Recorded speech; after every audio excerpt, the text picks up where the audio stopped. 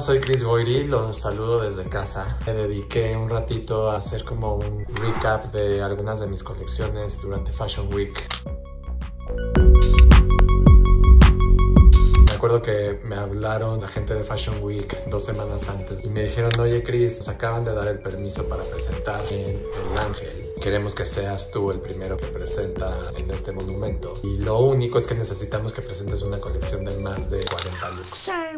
Llevaba apenas como unos 25 cambios, yo creo. Y entonces acepté, puse a mi taller a trabajar 24/7. Me acuerdo que empezó el desfile, se sentía una energía muy especial. Y de repente se para la música. Había puesto yo una canción de mi amiga Mercedes-Benz. Me encanta. Yo me empecé a poner como súper nervioso, así de ¿qué pasó? ¿Qué onda con la música? Y la verdad es que me sorprendí muchísimo porque todo el mundo estaba como en un silencio espectacular, como disfrutando el desfile.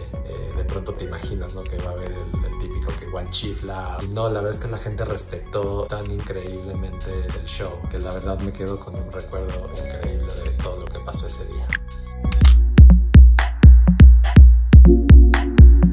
Otro de mis desfiles favoritos fue uno que llamé Mictlán, que lo hicimos en una de las casas más antiguas del centro de la Ciudad de México. Y entonces era un espacio súper chiquito. Hubo ahí todo un tema porque había invitados de Fashion Week que habían estado como en un desfile anterior. Y luego llegaron todos mis invitados, entonces tuvieron que meter a toda la gente en este espacio chiquitito. Pero al final la verdad es que fue un desfile increíble. Me acuerdo que abrió mi amiga Tali Alcerreca y la verdad es que trabajar con ella y convivir con ella en un backstage es divertidísimo.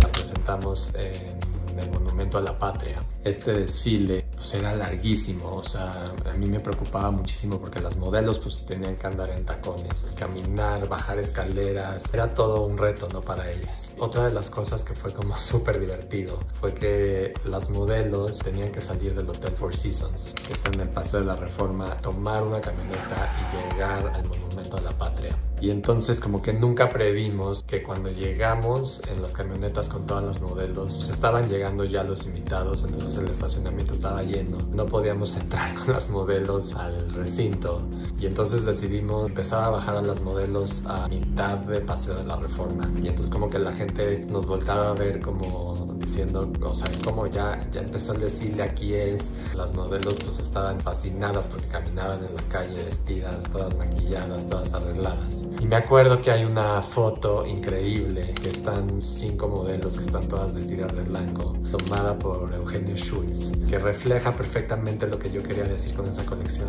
Estábamos de alguna manera tomando un escenario de la Ciudad de México. La verdad fue un momento muy increíble. Les mando un abrazo fuerte y espero vernos pronto en la próxima edición de Fashion Week.